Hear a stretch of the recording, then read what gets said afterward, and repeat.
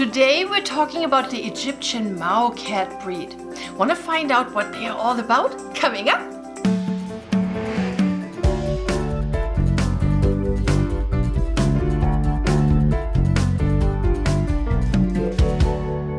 Hi there and welcome to my CatCrazy channel.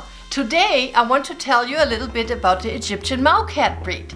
The Egyptian Mau is one of the, if not the fastest of the domestic cats, with its longer hind legs and unique flap of skin extending from the flank to the back knee, which assists in running by allowing the legs to stretch back farther, providing for greater agility and length of stride.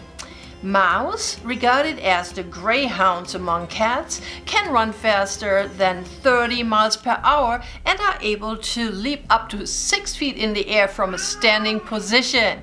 Okay. Egyptian Maus have a wedge-shaped head and a muscular body with a smooth, short-haired coat that comes in bronze, silver or smoke beneath their spots. Anything else I can say about the looks of this beautiful breed? Oh yes, they come with gorgeous gooseberry green eyes. Now let's talk about their traits. The Egyptian Mau is very inquisitive and highly intelligent, which means they master tricks easily. They also are capable of making different sounds with their melodious voice. They are very loyal and devoted to their pet parents and would even greet you at the door when you come home. However, most of them would like to be the one and only cat, so they might not like it if you have other animals around that you pay attention to. They are ideal for families with children or singles with no other pets. They are ideal for families with children or singles with no other pets, as long as everybody in the family is respecting their rule. All four on the floor, which means all 4 feet on the ground. They don't really like to be picked up or placed on your lap. They seem to like warmer temperatures even more than other cats, so definitely get that heating pad ready. Who or what is CC Copycat? A new printer? The first cloned cat? A cat that is doing everything you do? An actress? And here's the answer to the quiz of the day.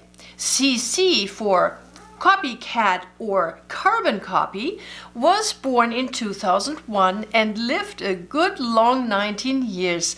She was the world's first cloned pet.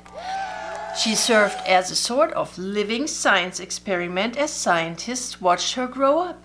Aside from her history-making birth, she was a perfectly ordinary cat who had kittens the old-fashioned way.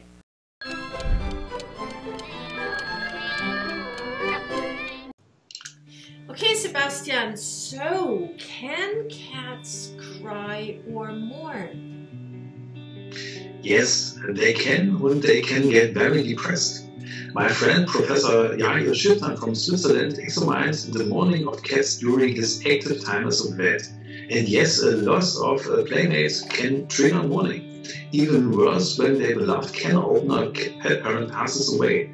They start to retreat, don't eat well, and can get depressed. It is very important to have the little fur noses in those cases. So if their caregiver passes away, it is essential to give some of their used clothing to the new adopting family, yeah. so that there is still some kind of anchor to Kitty's prior life and routine. Yeah. I was able to help one of my clients, and this new boy, with a simple tip. And of course, what's needed then is patience and love. Patience and love and instinct, since cats can be very sensitive. Yes, yes. Thank you so much for letting me know. This was a question by Drew Barnes from Senrope Oriental's Cattery. So thank you, Drew, for asking this question. Okay, Sebastian, well, see you next time. Bye.